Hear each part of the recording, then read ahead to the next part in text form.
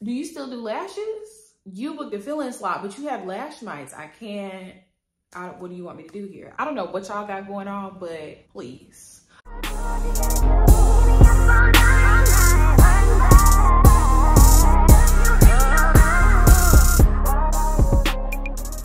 Hey everybody, welcome to my channel. I'm Joydan. I'm a lash tech and a lash instructor. I've been doing lashes for 5 years and I've been training for 3.5.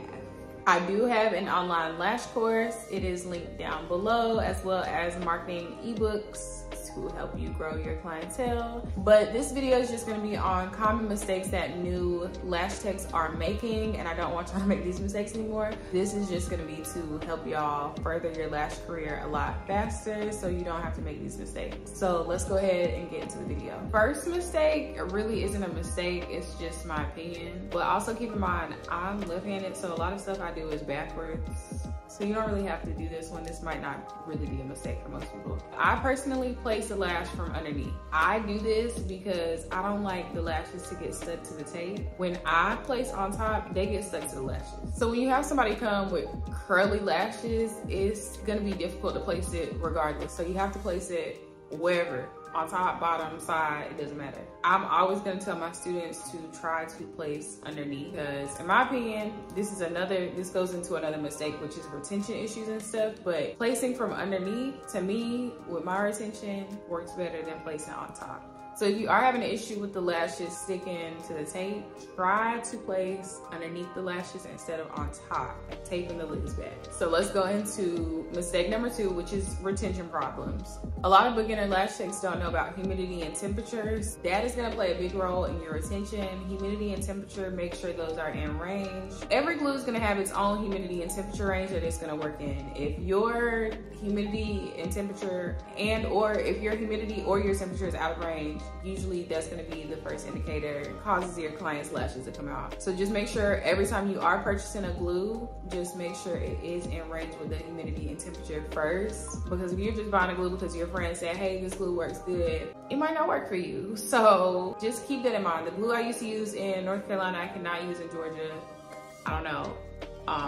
It doesn't work. So the glue I used to use at the last salon does not work in the salon I'm in now. Your spring and summer glue, sometimes you cannot use in the winter and the fall. If you have no idea what your humidity and your temperature is, and you are having retention issues, the first thing you need to do is buy a hygrometer. I think it is in my Amazon favorites video. I'll go ahead and link that below, but I will also link a hygrometer down below. Along with the humidity and temperature, you can be using too much or too little glue. So if you use too much glue, lashes aren't gonna stick correctly. If you don't use enough glue, they're not gonna adhere properly. So that, as well as primer and bonder. I've noticed when people use primer and bonder together, I'm not gonna recommend it. If you wanna use one, just pick one. Once you start incorporating too many products, it's too much going on. Those lashes usually fall out. Tell the client to come with clean lashes and then use bonder. That's what I'm gonna recommend. Primer, for some reason, completely strips the lashes. You also do not have to prime every client if you do use primer. So the only time I'm gonna recommend using primer, if you are using it, is on clients who have oily skin and their lashes get super oily. But regardless of you priming their lashes, they're usually going to fall out earlier than majority of your clients who don't have oily skin. So that is something to know. Some people just not gonna be able to keep their lashes on. You will definitely, me being a lash tech for 5 years, I still have certain clients who have been coming to me for like the past 3 years. Some of them can go 4 weeks and they will come back with basically a full set of lashes for their fill-in. And then other clients, they come back every 2 weeks with 3 lashes. And I'm like, what were you doing? Once you realize that retention isn't always your fault, you got the lashing down pat, like retention issues won't really worry you too much because you'll know some clients pull their lashes out. Majority of your clients, like 30–40% of your clients, are going to pull the lashes out due to anxiety and just, you know, things like that. So it's not always you. Yes, of course, if your humidity, your temperature, your application, all of those things are off, it might be you. But if all of your things are in order and then there's a client who just repetitively always is like, hey, my lashes fell out, it's 3 days later. Hey, it's a week later, my lashes fell out. Okay, she's pulling her lashes out. Another mistake is following trends that are literally just trends. Like, certain things you don't want to do in your business because it's going to put you in a box. For example, you're a beginner lash tech, you barely know what you're doing, but you know, the trend is colored lashes. That is gonna put you in a box. You're gonna get a certain type of clientele. If that's the type of clientele you want, that's fine. That is perfectly fine. But just understand, once that trend is over, which I think the colored lashes and the charms on the lashes, it's kind of over with. Popular for like a year now, but most people are not walking around with colored lashes. Like, that is a trend. We'll literally get it for like a birthday, a special occasion. But if you are marketing yourself as like, and I tell y'all all the time to market yourself to be different than other people, but you gotta know where to be different. Don't just, okay, I want to do color lashes, because that's gonna give a certain type of vibe and you're gonna get that certain type of client, and that's gonna be cool if that's what you want to do. But once the color lashes trend is out, you're gonna have to figure out how to market yourself, your business, in a completely different way. I don't know if y'all can kind of understand. I feel like I'm confusing y'all with that. Another mistake is, in the beginning, you are probably gonna have a lot of eye irritation, possibly allergic reactions, but there's definitely a difference between irritation and allergic reactions, and I do teach that in my lash course. Irritation when you first start, I'm not gonna say it's common, but it's a part of the learning process. So it's not like you are about to take a lash training and then you do 10, 20 people and nobody has irritation. Like, that's gonna be super rare because you are still learning how to tape up the bottom lashes correctly. You don't know what glue you're using. You don't know how much glue you're using. Fumes are gonna get in their eye, and part of their eye is usually gonna be red. It happens, so it's not a mistake, but you need to know how to operate when somebody is texting you, sending you a picture of their eye and it's red, what to do, what to say. When they first start off and somebody sends them a picture like, hey, my eye's red, like, what's going on? What, like, I'm having a reaction. From what I've seen, the lash tech is going to get, beginner lash techs are gonna get nervous and scared, like, oh my gosh, here's a refund. Like, no, please don't. No, you are not giving out a refund. You first have to assess what's going on, because 99.9% of people are going to be having irritation and not a reaction. When somebody says they're having a reaction, it's usually not a reaction. An actual allergic reaction is completely different than irritation. Things that can cause irritation, I hate that I have to say this, but I've seen it a lot. People who lash with animals in the room. I don't know what y'all got going on, but please. That is not the best thing to do, because people are allergic to animals, pet dander, anything, and it's not, let's just not start off on that foot. A lot of different reasons why somebody will have irritation. Like I said, pets in the room, you have tape, you have gel pads. Some people are allergic to certain tapes and some people are allergic to certain gel pads. Then you have just improper isolation. So 2 things with that, lashes can be stuck together. That is gonna cause irritation because it is pulling 2 lashes together, and then when they're growing out, they're not growing out at the same length. So one over here is being pulled and this one is still stuck over here. It's gonna cause irritation. Another thing is, if you get that glue, any type of glue on the skin, I always recommend using clear glue. It is hypoallergenic. Clear glue is linked down below. It's on Amazon. People can be allergic to just lash glue in general. Like, people are allergic to black hair dye. Chemical in the black lash glue, people can be allergic to that. As well as if you glue the lashes on the lash line, and I've seen people do that. Some people glue the lashes to the lash line, like every single lash on the lash line. You are gonna get an allergic, their eye is gonna swell shut like a golf ball. That is usually the only time that I've ever seen that happen, because I did it on myself. So please, I'm not gonna say don't lash yourself, but if you do lash yourself, don't come back and say I told you to do it. You will also see some people after, you know, their first appointment, this could be during their fillings or something, you will see clients who have lash mites and just dirty lashes. You have certain clients who just don't take proper care of their lashes, and so over time, when it's time for them to come in for a fill-in, and it's like, you booked the fill-in slot, but you have lash mites. I can't, what do you want me to do here? You gotta either go home and take these off, or we gotta do a removal in a full set. I can't. Literally will have lash mites on their lids and they have no irritation. They're just fine. So I don't know. There's a lot that goes into irritation. It is not always you. It's not always your application.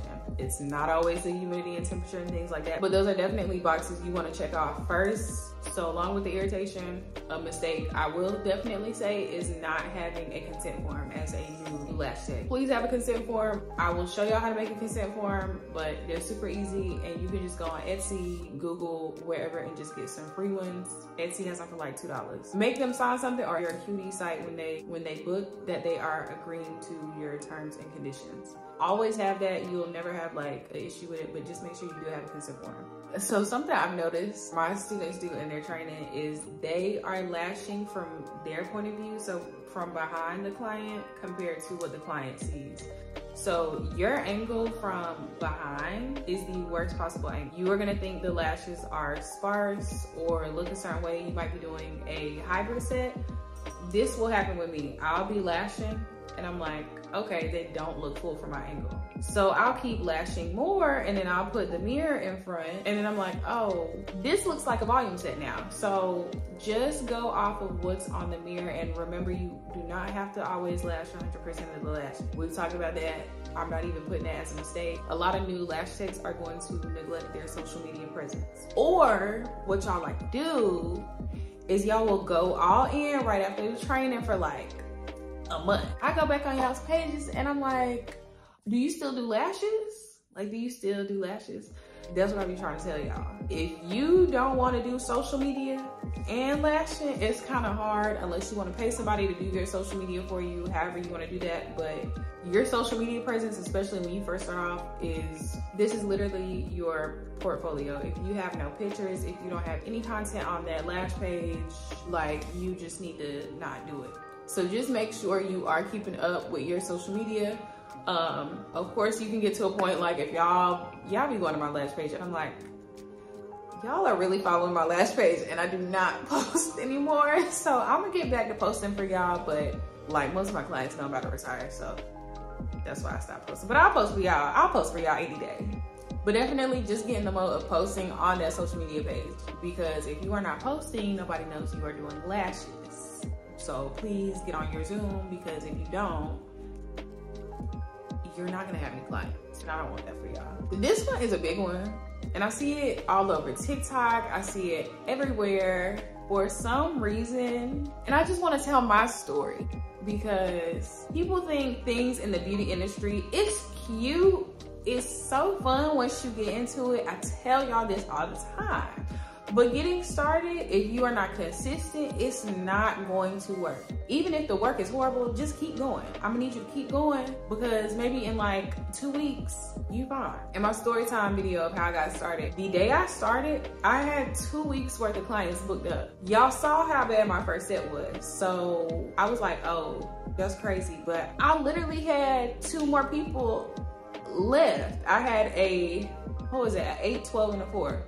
I gave myself enough time, 4 hours, to do every set. But I was like, okay, if I don't finish in 4 hours, it's gonna be another person at my door to get their lashes done. So I gotta figure something out. I couldn't cancel 2 weeks worth of people who already paid their deposit and everything. The first set that I did compared to the last set that I did after those 2 weeks looks completely different.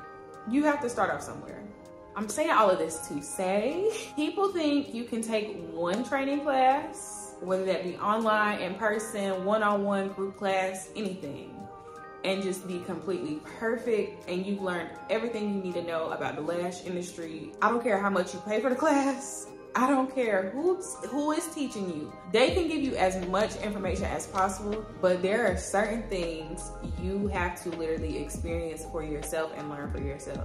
Y'all can watch all of my lash videos.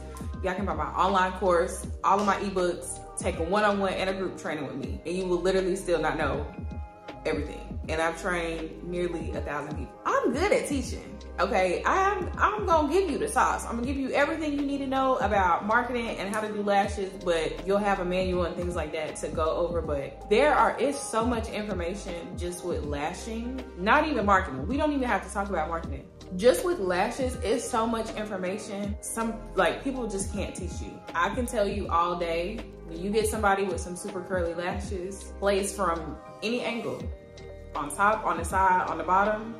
And when you could be doing lashes for 2-3 months and get that first client who has twisted up, curly lashes. And you are like, oh my goodness, what do I do? I did not have a client who had super curly lashes until I was 5 months into lashing. I thought I was good. I already knew what I was doing. I was having like 6, 7 clients a day. It was easy. I got my first client who had curly lashes and I was like, what is this? I don't know how to do this. So I always tell people, if you do have somebody where you are not able to lash them, I would prefer you to just send them on their way than play in somebody's lashes.